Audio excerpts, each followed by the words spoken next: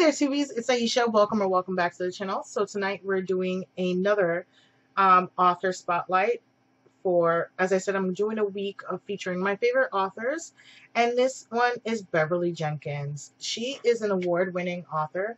She's been writing since 1994, so over 24 years, and been winning awards since 1996 and being nominated since 1996. She's been out here doing big things for over 23 years.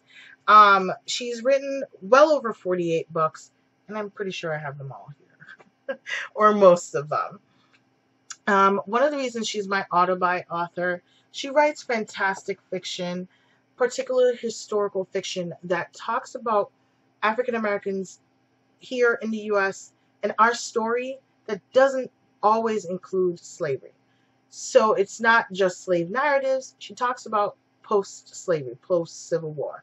She talks about how we were doing post-Civil War. You know, the part of history people pretend doesn't exist.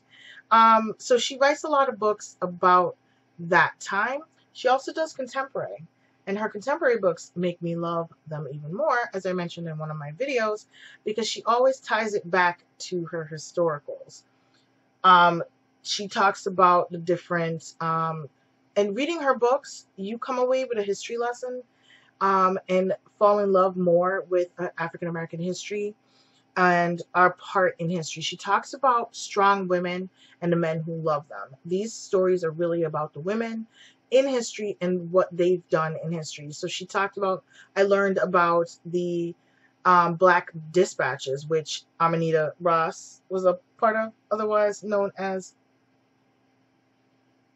hello? You know, we out here with our history books, just learning. Just in case you don't know who Amanita is, she is Harriet Tubman, the woman called Moses, who has a movie coming out that we need to go support because it looks phenomenal.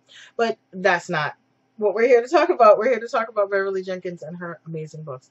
She writes a lot about Reconstructionism, so post-Civil War, and that era in where America had the opportunity to do so much good, but, you know, white supremacy, well, out. And of course, you know, with Lincoln dying and white supremacists coming back into power, you know, why give the Negroes their things?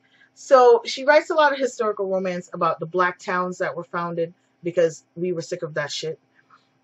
She talks about the Black Dispatches, you know, during the Civil War, the Black Spies during the Civil War, and who else but the CIA would have the most information about the Black Spies during the Civil War?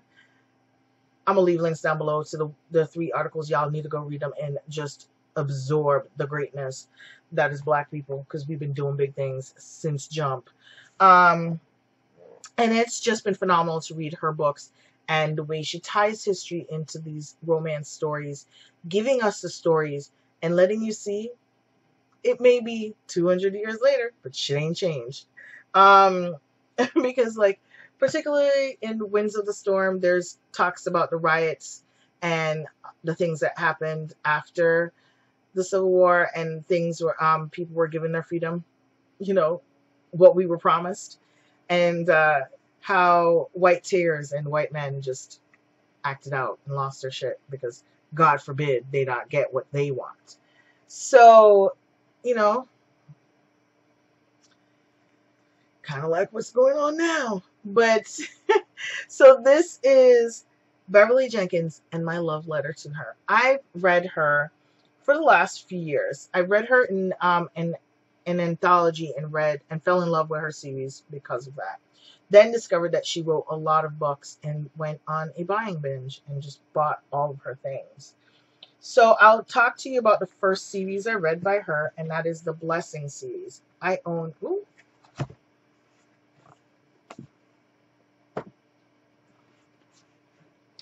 that is the Blessing series. And I own all of the books that you can own in physical form. So, Stepping to a New Day, the first book in the series, which is Bring On the Blessings, Heart of Gold, A Wish and a Prayer, Something Old, Something New, Chasing Down a Dream, A Second Helping, and For Your Love. And then I have the 9th book in the series, but I haven't read it yet, but I plan to this year because the final book comes out next March. And I've, of course, pre-ordered it. So this entire series is based on a woman, a black billionaire, after her divorce, deciding that she needed to do something with her money and asking, saying a prayer and asking God for direction, and then discovering an ad for a black town on eBay. And she buys the town, and this is her story of her revamping the town. It is a fantastic read. It is a Christian novel series. Faith is talked about in here. But what I really love about this series, one, it ties back to her historical romances. Two, she mixes in African American history, African American stories, as well as Native stories. So there's a family in here that is part Native and part African American, and their traditions are talked about in here, and how they pass the traditions down in the family, and how they're using that to help revitalize the town. So I really enjoyed the series. 2, 4, 6, 8. So this is 8 of them. The 9th one I haven't read yet, and the 10th one, final one, comes out next year. It is a fantastic series. I really love it because it's a lot of older women getting their love stories. It is focused on creating community and family that way, instead of just family that you birth. It focuses on adoption and just how you can make a difference despite or in spite of your circumstances. So that is one series. Then we've got a few more, and we're going to go through them. So then there's the Levesque family series. This is Winds of the Storm. This is Archer series. I read this last month and absolutely loved it. As you can see, I tabbed it up quite a bit because there's a lot in here I need to go back to. Another Levesque family member is captured. This is like a prequel to the series. This happens during the American Revolution. This happens during the Civil War and after the Civil War. We have Jewel, which is the Grayson family series. I read this and Vivid. I don't own Vivid though, although I will be getting it. So this is Jewel, the story of one of the first black female doctors graduating and going into a small black town that desperately needed a doctor, and the stupidity she met along the way, because men ain't shit changed for black doctors in this world. Men still act like they're stupid. And it goes from a kind of a animosity relationship to a loving relationship, and I love the transition and the progress and the story and just the vividness of the story. See what I did there. And then Jewel is the cousin of the first male character, who was the sheriff of the town, whose mama played a trick on him. I absolutely loved their meet cute. I love the story. It was fantastic. And Jewel is the continuation of the Grayson series. I really, really enjoyed it. Then we have the Levesque family. Through the Storm is one of the first ones in the Levesque family, and this is Raymond and Sable's story. Sable is a biracial black girl that can pass, and she had a brother that could also pass, and this is their story during living in Louisiana and New Orleans right after slavery. And then the spin-off of it is her brother's series, and this is called the Rain series, because the brother Ryan goes to a town and pretends to be a white man, like he passes as a white man because he could, and he's a successful man. And then the woman he meets, the black woman he meets and falls in love with, and realizes he's going to have to give up the ability to pass to be able to be with her, because those laws were being passed at that time where you couldn't intermix, because people are trash, and they're still trash to this day. It's amazing. All these years later, nobody's learned anything. Then you have Breathless and Tempest, which are the children that are raised by the character here. I really love this series. I blew through the series really quickly. Absolutely love the family series, the dynamic. I loved that there was a thing in there that I was like, they're not going to let that slide. And sure enough, the very next book, we get the reaction of people, all the salty white tears when they realized that this man was a black man the entire time. Woo! We just knew it was going to happen. Then I read this entire series, but I only owned this book, and this is Destiny's Embrace. The Destiny series was fantastic as well, and I really enjoyed them. I blew through these books. When I started reading, her books are so entertaining and so good. But there's 2 other books that I read, and I'll insert their pictures here and here so you can see. It's a trilogy. Absolutely love it. You definitely got to check it out. Then I read the NIA series or NIA series, Detroit series. Oh, love this series. This is a contemporary series. And this series, the characters in here talk about the fact that they're related to the characters in these books. So there's The Edge of Dawn, The Edge of Midnight, Sexy Dangerous. There's 2 more. There's Black Lace and there's Deadly Sexy, which I don't own and I do want to get. So in this series, the mayor of Detroit is a black man and he's trying to revamp the city. And he starts a vigilante group, but they're not really a vigilante because they kind of have the backing of the government. And this is their attempt to revamp the city. And these are the stories of the people involved in this group and their attempt to revamp the city. I do hope she goes back to it because it was a fantastic suspense series. And it makes you look at politics, even on a smaller level, a little differently. You know, between this and Scandal, you know, I just don't trust nobody in politics. And then next, I read Wind, Sweet Love. I don't know why I keep saying wind. Wild, Sweet Love. And this one is also historical. And this one is the July family. That is the basis for this family, this story, Blessing series. So the story is called the Blessing series, but the town is called, what is it called?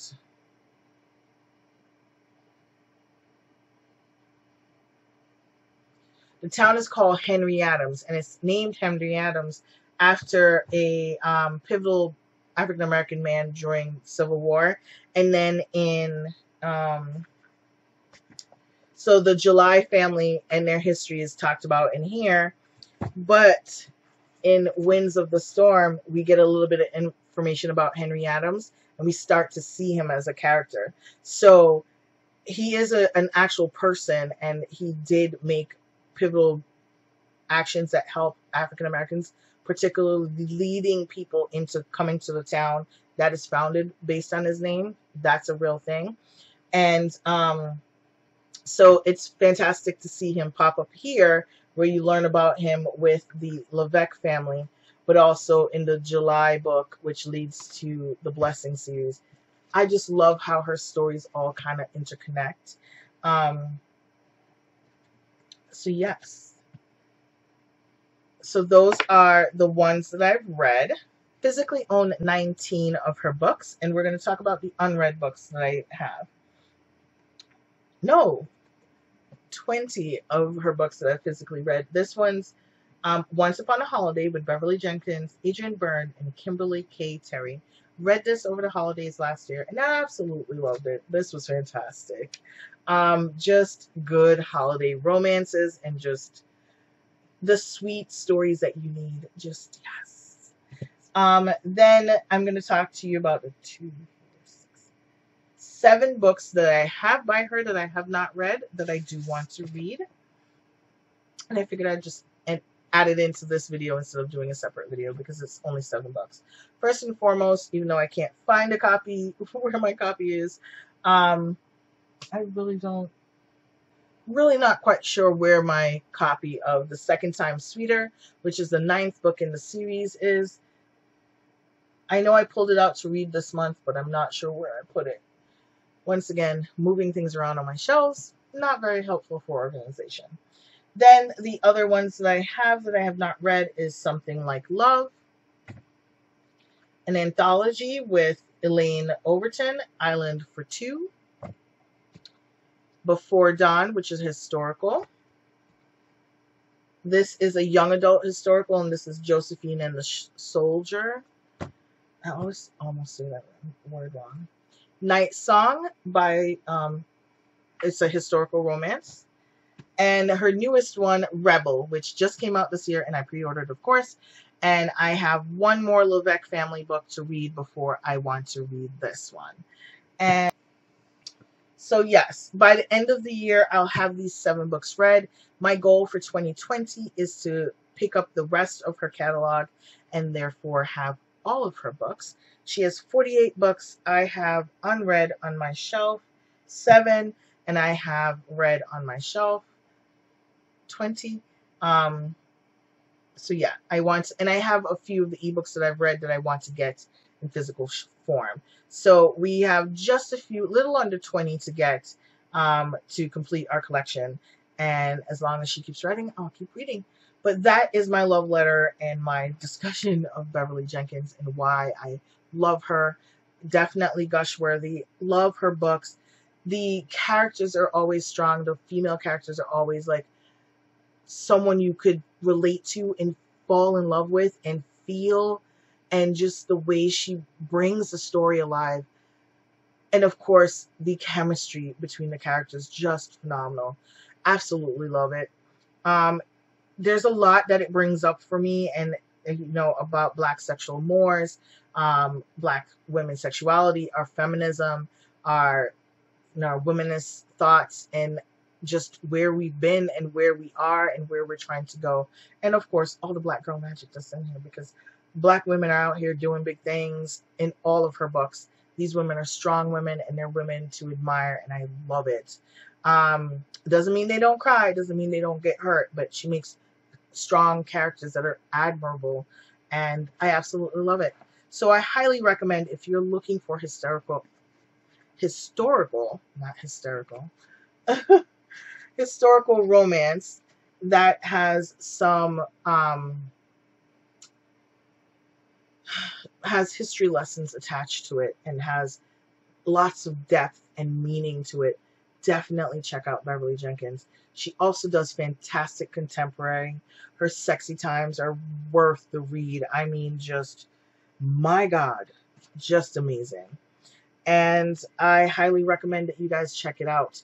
Also, if you're looking, as I said, the Blessing series is a Christian, I would say it's a Christian fiction, because the sex happens more off screen than it does on screen, and it tends to happen with married couples, not so much just people dating. So if you're looking for a good, clean romance, then definitely check this out. And the story is more focused on the family and the unit that people are creating, not necessarily the romantic relationships, even though they are big parts of the relationships. There are married couples that come to the town. There are people that are engaged that come to the town. It's just a fantastic read, and I highly recommend. And I'll see. So that is my, gush-worthy video about Beverly Jenkins. You guys know I always talk about her. She's always in my wrap-up every month. I absolutely love her books, and I highly recommend them. I will leave links down below to her, and of course her Twitter. She's always active on Twitter, so you can always talk to her. Let her know I sent you guys. Not that she knows who I am, but we need to big up our authors. If you want to read any of these 7 books that are unread on the shelf with me, let me know in the comments down below, and we can definitely read together. If you want to gush about any of the other books that I've already read and just need someone to talk to, definitely leave it in the comments down below, and I'll see you guys next time. Thanks so much for watching, guys. Bye. I am